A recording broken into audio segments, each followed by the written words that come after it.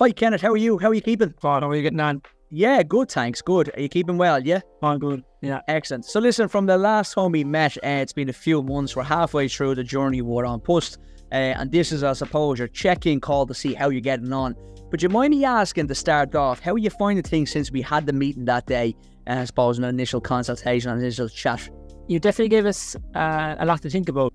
Myself and Sue sat down and we did consider all of the different options we spoke about on the day. One of the things we're finding trying to rear 3 kids on a single income is the saving €250 a month is quite a stretch, especially when you've got things like the gymnastics to pay for. It's a bit of a struggle, I won't lie to you, but we're getting there. And in fairness, the advice you gave was, I think anyway, has made a massive difference. Well, look, it's never easy, these things. I think the reason why we picked that €250, even though there is a single income, it's more, if you can try and get used to saving that amount of money, even after 6 months, it was a drop down to €100, €150.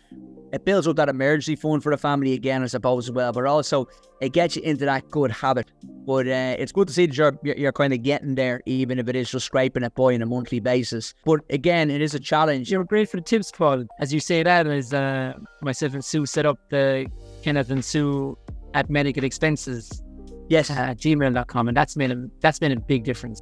Well, that is good to hear, because it is important to make sure we are claiming those. Now, that was another thing we asked you to do as well, is consider claiming those expenses back and keeping track of the expenses for the household. And the last thing we asked you to do was have a think about the kids and discussion with the kids. Has that happened yet? I'm not sitting down to get kids to do Excel spreadsheets, but haven't we have, yeah. Doing tasks around the house and getting a reward for that. Lastly, the pension. We did speak about a higher risk investment. We're risk averse, to be honest, as you can imagine, with 1 income and 3 kids, and then I want a kind of a handy retirement, Paul. So I want to make sure there's a few pound there, like, you know. Yeah. No, we took it on board. We got a lot of good advice, and we've made the decision, Paul. So we've actually gone into that next bracket, as you call it. Good to see you're on track. It's good to see you're still sticking to that 250, although it is a challenge. So congratulations, Paul. If I could ask you there on the 250, would you recommend to put that into a different savings pot, or keep it in as a kind of a savings in your current account, or how?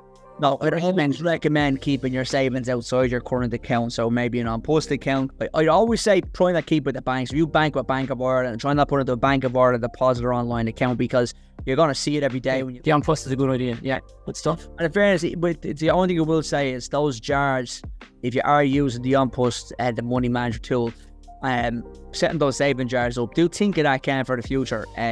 There's the likes of the kids back to school, Christmas, birthday present, and at least you know the money's there next year. Saves you going borrowing, or saves you stressing during the summer holidays for it as well. And your priorities and stuff, you know, is getting paid annually and things that might sometimes hurt your budget or your back pocket. Well, Kenneth, listen, good to check in. We'll see you in another few months. Yeah, keep it up. I mean, there's nothing really to report here other than great to see you're doing so well. Take care.